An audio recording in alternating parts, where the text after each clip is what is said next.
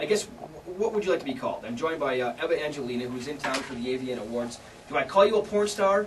I suppose, you know, I shoot porn, and I've been around the business for almost 5 years, so I think I could be called a porn star now. Is that what you would prefer? Sure. Okay. Okay. Now, I must say, obviously, you're extremely attractive.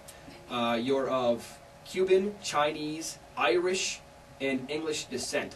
How does that happen? I mean, that's amazing. I guess my mom is Cuban and Chinese, and she told me a while back that I guess her dad got on the wrong boat and ended up in Cuba and just stayed there. What? Is that right? Yeah, that's what she told me, so unless she's lying, I don't know.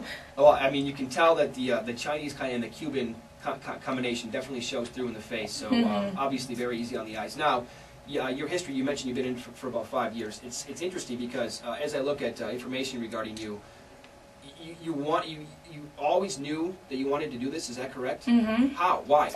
Well, I was always sexually expressive growing up, and I got a hold of my parents' handy cam at a really young age, so kind of just knew that I wanted to do it, and it was just a matter of time of doing it legally. And I was preparing my dad.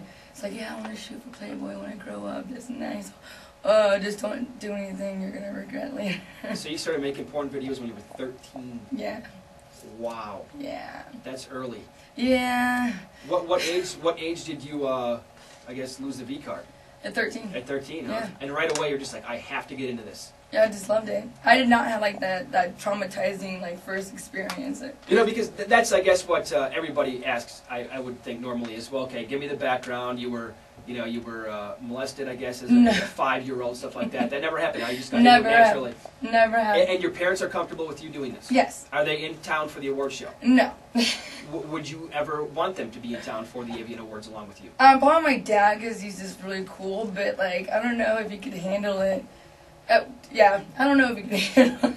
So many hot girls and stuff. You'd be like, oh my god. It's like I love my daughter's job. Let me ask you this then, okay? Because I like to dabble once in a while, late at night when I'm home by myself.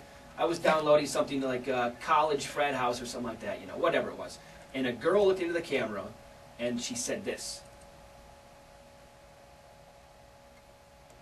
Okay, I'll do that again. She said this. Could you ever do that? I think I have. You have? Is that right? Yeah.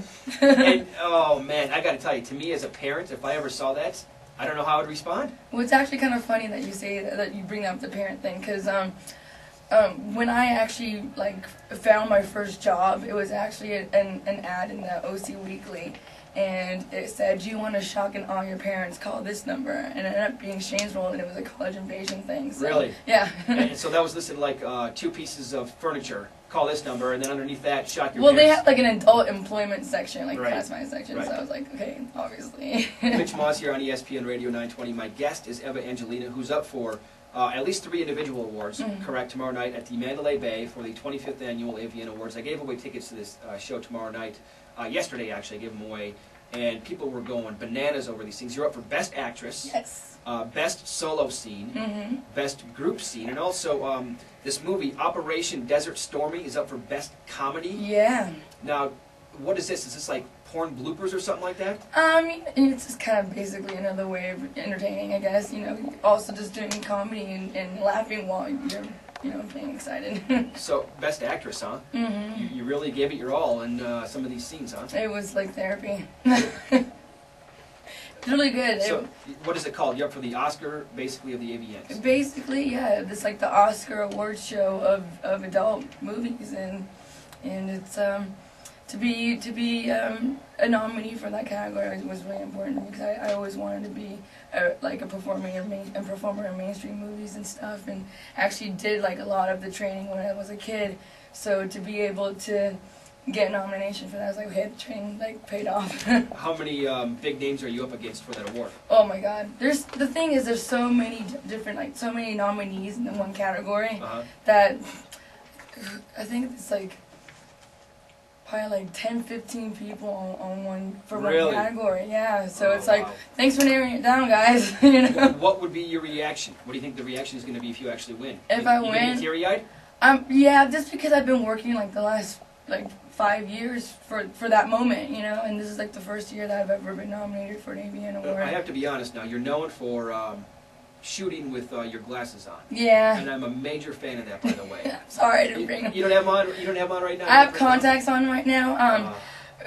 A couple weeks ago we were in Vegas and we had a bunch of my friends and I had driven up here, and of course when I asked them to check the rental car for all the stuff that when we were checking it in, they left my glasses in the door panel, so I'm like, okay. So I had to go get like an emergency pair of contacts. Of course you do, right.